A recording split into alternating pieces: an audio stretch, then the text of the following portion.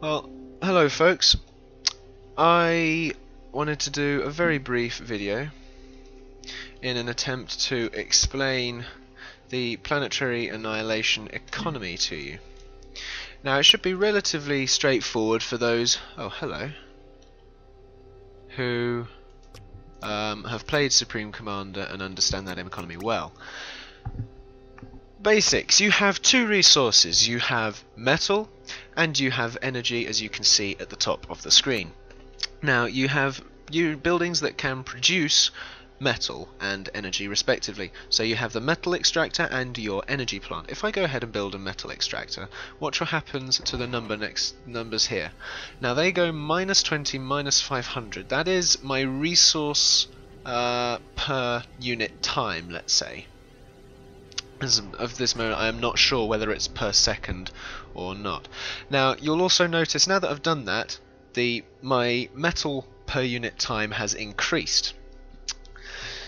That is because this produces an output of metal equivalent to +7. As you can see down in the bottom right, there are the numbers there. They're quite small, so I'm not sure if you can read it. It's +7 metal minus none, and it's +8 energy minus none, I believe. Oh no, it's plus none, sorry. Again, it's really small. So, that is now increasing my metal per unit time. If I build an energy power generator or whatever, this will then give me an output of +700 energy per unit time.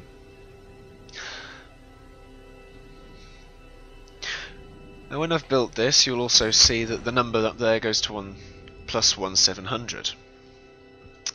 Now the basic premise of these numbers and bars at the top is that if it's in positive, it means you are getting in more than you are using to produce. In other words, you are receiving more money than you are spending, and therefore your reserves, which are these bars, fill up. Until, of course, they can't get any fuller, at which point it doesn't matter if you're wasting resources or not, you have a good economy. And as long as that economy is good, you can go ahead and produce things without eating into your reserves. So what I'm going to do is I'm just going to build a few more of these, because I know there's no other human players in this game, they're all AI. I know one of them is about here somewhere. So I'm just going to do this. Notice how the number, the negative number up there is no longer negative when I'm building this. That means that I have enough income of metal to actually produce this, which is 300 metal. Okay.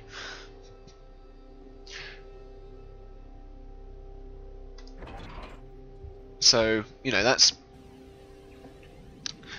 And because when they will get through the alpha, they'll also give you build times, and then the game will work out that 300 metal across that build time will equate to an amount per unit time that is used and spent, and that will give you your economy impact. So now we have a good economy, right? I'm getting in more than I'm spending, that is fine, my reserves are full. Now if I end up building way too much, I end up with red numbers at the top, which are negative, and that indicates that I am spending more than I'm getting in. At this point you would start eating into your reserves, which are the bars, as I've already said, and of course the negative number per unit time indicates how fast those reserves will be eaten up. Now I'm just going to go ahead and build a ton of engineers here to indicate something. While those are building, I will talk you through the importance of storage. The importance of metal and energy storage should be reasonably clear. These increase your reserves. So if I go and build a metal storage, if you watch the numbers at the top, they're going to go from 800 total storage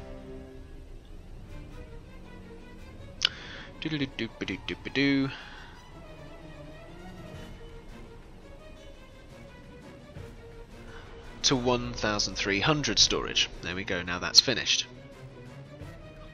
I'm going to do the same with an energy storage. and that is going to, I'm not sure quite how much that's going to increase it by. Maybe, I don't know, I'm not entirely sure if I'm honest. That's going to increase it to 27,000 from 12,000, so energy storage is obviously quite crucial. So that's fair enough. While the rest of these build, I'm going to assist those in the building.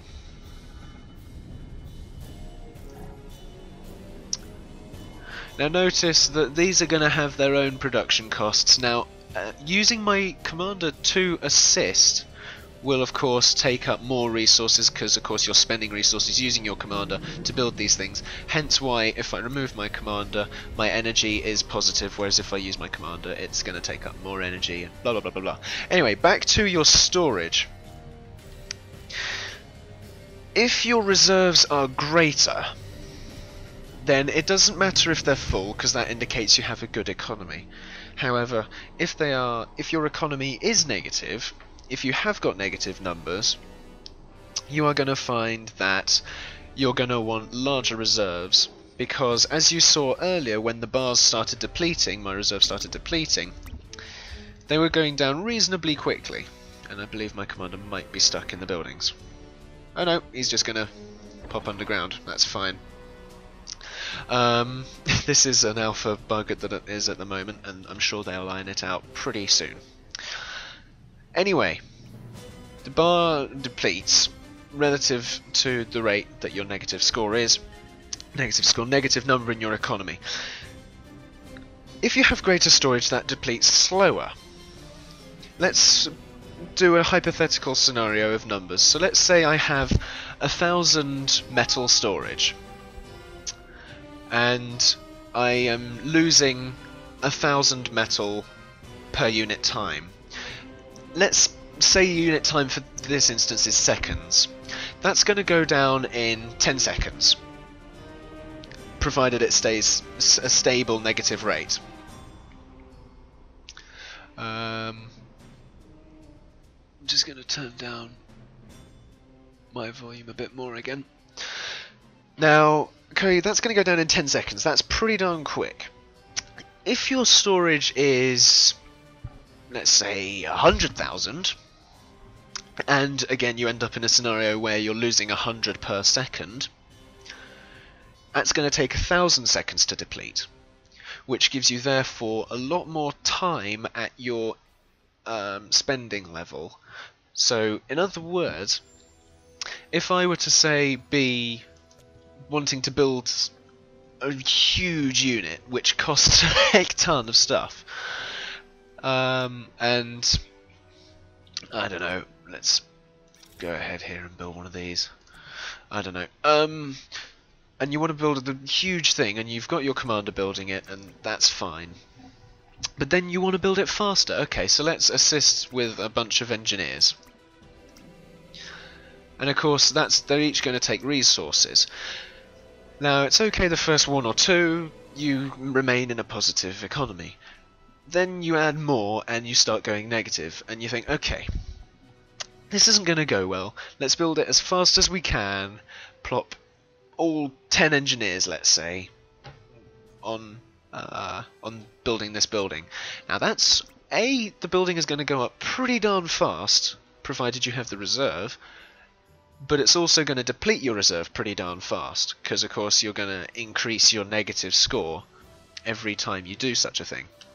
So what I'm going to do is I'm going to build a big naval factory here, because big naval ships take a while to build. Now you see, he's going to build there reasonably slowly, so I'm going to assist him with my commander. Now look at watch what happens to my energy when I start assisting him here. That's going to minus 700, so my bar is depleting faster. I take him off, my bar depletes slower. I put him on, it depletes faster. Now let's say I get all of these dudes building one air factory, just so to indicate something to you. My energy is got nothing in reserve. That means anything that uses energy is going to dramatically slow down, as in properly slow down. Now as you can see, this is going up reasonably fast. with all of these dudes sat here building it. But my mass is going down quite a bit. Now if I get rid of these, if I can, I'm not sure if I can, I'm just trying to delete them. There we go. So I now have no metal income. Again, my reserves are there, so that's helping with these two storage units. But if I have, say, nothing left in my reserves at all, that means I have a completely stalled economy. And actually, I can still do it, indicate it here, if I set all of these dudes building this from that range. Now watch what happens to the rate that this is being produced. I can't zoom in any further, but I mean, you can see it's going okay at the moment. You know, it's getting about a pixel or two per second, which is good. Now, I have nothing. And the bar is pretty much grinding to a halt. It's not stopping because the resources are kind of there. When it's at 0, it means basically the moment you get something in, you spend it on exactly what you're building. Which is why this is being so slow, because, you know, I'm getting, say, 1 metal per second, and that's being spent on this, which just happens to cost 3,300.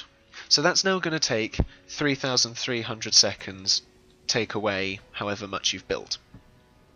So you can see why having a positive economy and not a stalled economy is important. Let me take all of these dudes off and start building some stuff back, as I believe that might be a little bit more than just a tad important at this stage of the game. Of course, I don't have any even to do this with, so these are going to take an absolute age to build on their own regardless, because of this thing taking up my resources and not having any to do anything with. Now, I believe I have covered pretty much everything about the economy here, or at least enough to sort of get you started on this game, and this can also translate over to Supreme Commander. You just use the different resources, and because Supreme Commander is in its retail stage, whereas Planetary Annihilation is in alpha, Supreme Commander gives you the figures of how much it'll impact your numbers at the top, your income per unit time. And just to sort of reiterate the income per unit time, let's say I have plus 100 per unit time, and I use my commander to build something which takes 10 metal per unit time. That means the duration of the duration that my commander is building that structure, my income will be plus 90 metal. Now that's okay, it's positive. But again, if you get enough assisting, you then get into negative, at which point it becomes an inefficient amount of assistance. So lay off a few assistants, maybe send one of them to go and build some storage in the background, and then come back, and if it's still not finished, you have you know, a more efficient, you know, a more viable solution in terms of assisting, because your reserves aren't going to be depleted as fast.